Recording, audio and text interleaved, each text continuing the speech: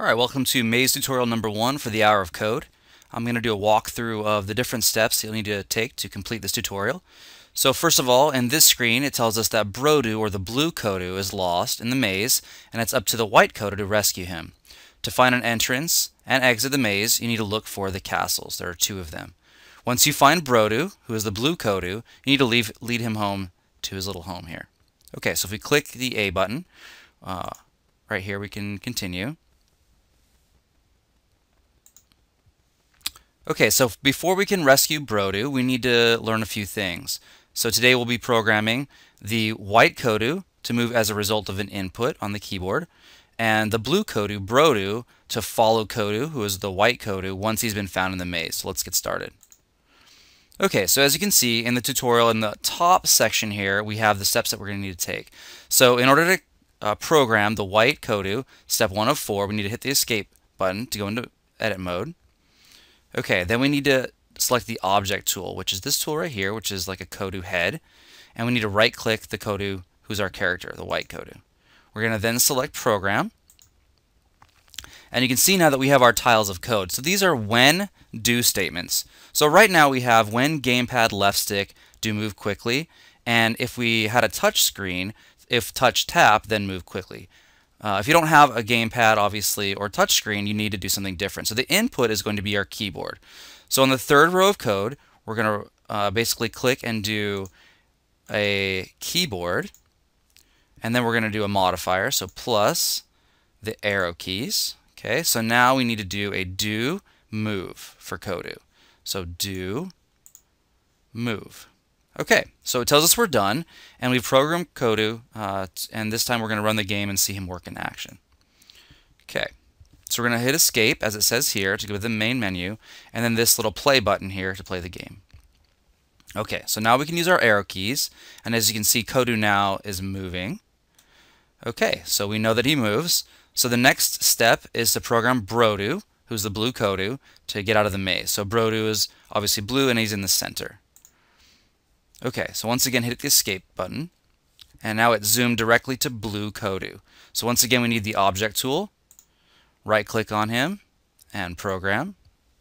Okay, so if we look at the code right now, it says when see and there's nothing else, then say all these things, express this. If we see a rock, we have a whole bunch of code, but we need a modifier for line 1. So what we need is when see Kodu, so plus Kodu, plus one more thing, which is white. So the color white.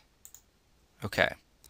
Now we're going to continue to change this statement right here to do one more thing, which is line of sight. So instead of just when see Kodu ever, it's going to be when see Kodu options and then LOS, which is line of sight. Okay. So we have when see Kodu white line of sight. We need him to do something. If we didn't fill this in, it wouldn't be able to react. So we need when see Kodu white line of sight do move plus toward. Okay. So one more thing that the program wants us to add, this is step 5 of 6, is to make him go a little bit faster. So we're going to do one more thing. So he's going to do a move toward plus quickly. All right. So now we've programmed him. We're going to run the maze again and see him in action. Okay, it also gives us a couple prompts here. If you want to, you can program the Kodu to move in different ways, for example, using the WASD keys. You could also make him jump. You could also program the Kodu to move quickly by adding a modifier tile. All right, so we're going to hit escape and the play button once again. Okay, we're going to use the arrow keys to go find Brodu. So as you can see, once we start moving, it's going to switch to a third-person view. So this little pink character here is giving us some prompts, and we need to go find him. So we're going to navigate through this maze, and at this point we haven't seen the maze, so we don't really know where to go, so we'd have to go exploring.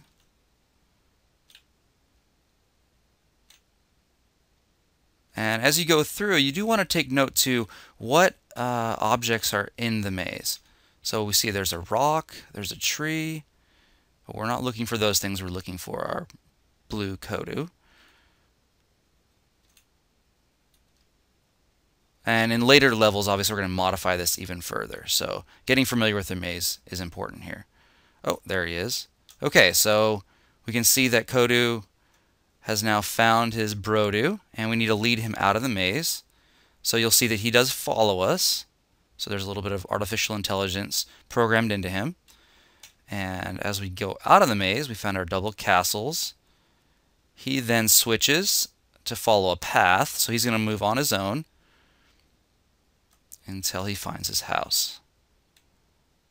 Okay, so it says thanks for your help, Kodu, and see you next time. And we're going to see a winner screen. Once you see the winner screen, that means you've completed this tutorial.